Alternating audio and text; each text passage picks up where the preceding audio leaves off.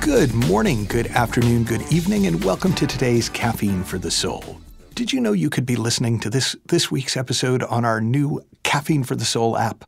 Go to the App Store or the Google Play Store, download the app, enjoy today's episode and hundreds of past episodes and other free programs, all at the Caffeine for the Soul app. This is, I was going to say possibly, but this is actually definitely the first time I've done a podcast on a dare. And the dare was just because we wanted to see how many times I could say the word anthropomorphization without getting it wrong. And you won't know. Well, I'll probably tell you at the end if we had to go back and edit any of them. But the phrase came from, and the dare came from, a client and friend named Cindy Yee.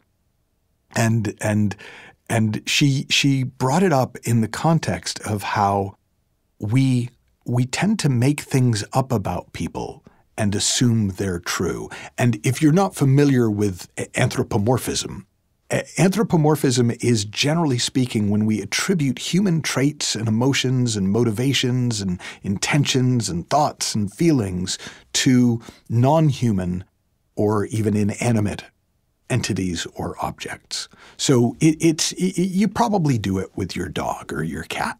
So you assume, oh, she's sad. Like there's I don't know if you've ever done this, but yesterday during the football, one of my dogs was wiggling his paws, and it reminded me of an old New Yorker cartoon where somebody's dog is doing that, and the owner goes, "Oh, look, he must be chasing rabbits in his dreams." And then you see a shot inside the dog's mind, and he's actually seated in a concert hall playing the piano, and that's why his paws are moving like that. But it's something that we just do.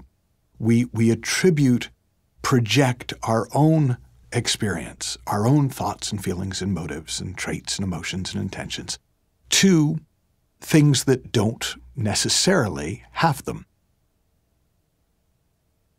But we do that with humans as well. We attribute our thoughts, feelings, and motives, what we would be thinking if we were in their shoes, what we would be feeling if we were in their shoes, what our motives would be if we behaved the way they're behaving, and think that it must be true.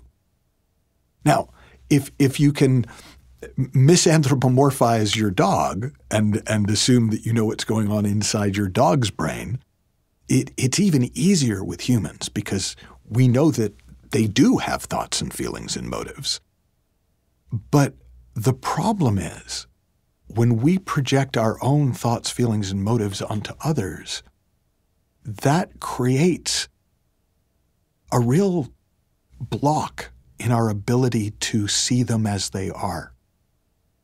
We get stuck not being able to see them as they are because we're seeing them as we are or as we imagine we would be. Now, this can work for us or against us. It can work against us because often we will, if we're nice people, we assume that everybody else's motives are pure too. And you've probably had a situation like that where you thought somebody was just behaving in a nice way and it turned out that they were up to no good.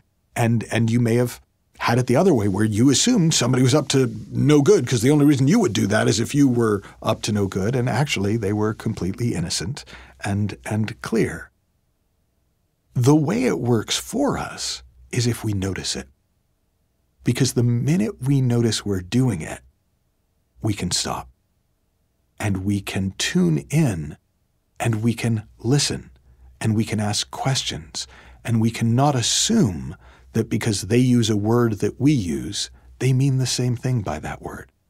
That because they're doing something we've done, that they're doing it for the same reasons we did it. That because they're in a situation we've been in, they're experiencing it the same way we experienced it. And when we wake up to that mistake, we get to reconnect to the real person. We get to listen the way that you would listen to a piece of music where you're not assuming you know what it's about. You're just letting it wash over you. You're letting it move you until you feel it. My mentor, Mavis Karn, has a beautiful way of talking about this kind of deep listening, that it's listen until you can feel their heart underneath whatever it is that they're saying. Now, when you do that, when you are willing to take the time to clarify what somebody's saying instead of assuming they mean what you think they mean, when you take the time to listen so deeply that you can feel their soul, it's not head to head, thought to thought, it's not even heart to heart, it's soul to soul listening. You get to meet a different person. Instead of the world being made up of people who are just like you, you start to realize, oh, it takes all kinds to make a world, and that the world is richer for there being all kinds of people in it. So, very simple noticing experiment for the week. Notice where in your life you anthropomorphize your animals, your pets, your other objects in your world. And notice where you're doing it with other people, where you're assuming that you know what they're thinking and feeling and what their motives are, because those would be your thoughts, your feelings, and your motives. And if you notice it, I encourage you to take the time to really listen. Listen beyond the words. Listen until you can feel their heart, until you can connect with them soul to soul, and see what happens. Have fun, learn heaps. Didn't have to redo the word once, and I'll talk to you soon.